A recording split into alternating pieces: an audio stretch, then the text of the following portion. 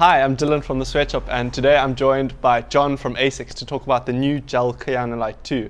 Many runners will already know the traditional GEL-KAYANO, which is now on its 28th iteration.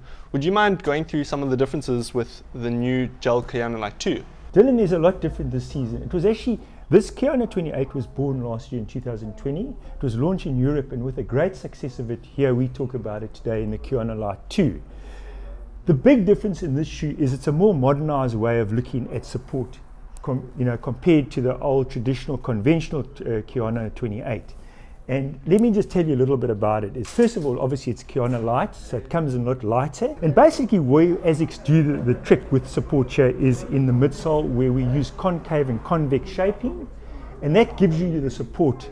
We call it 3D space construction, and that helps you give the runner the support he needs without using the dual densities of the conventional KAYANO 28. Another area that is really the wide base here in the arch area helps also contribute to that supportive ride as you transition from heel to toe.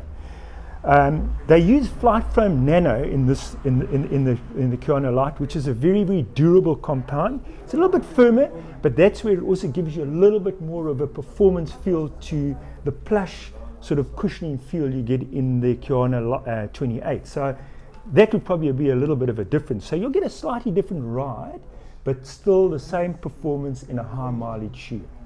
So John, you mentioned that the GEL-KAYANO Lite 2 and GEL-KAYANO 28 are structurally different. Would they still suit the same runner? Dylan, I think the big difference between these shoes is it is a high mileage shoe. Both of them are, as we know, KAYANO 28 is a high mileage shoe, but the Lite is a high mileage shoe. The big thing is they give you a different ride because of the construction of the shoe.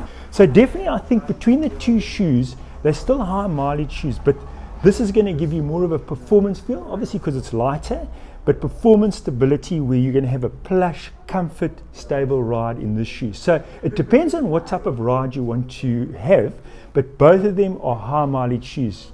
And as I say, just giving you a slightly different ride, modernized approach to stability, conventional, trusted way to stability. So both the Kayanos are stability offerings. For the neutral runner, what would be the like-for-like equivalent? In the hierarchy of the like-for-like, the Nimbus is your sister of the KAYANO 28, and the Nimbus Lite would be the equivalent to your KAYANO Lite. So that's where it would sit in the hierarchy of neutral compared to stability on the KAYANO and the KAYANO Lite. If you're unsure whether you are a neutral or stability runner, pop into store. We fitted with ASICS Motion ID technology to help analyze your stride and make recommendations specific to your needs. Our team also tests all the shoes we have on shelf, so we can guide you through the nuances of each product. So from Dylan, I hope that's helped you just understand more about this exciting new KAYANO Lite. Thank you, Dylan. And until further, take care and chat soon.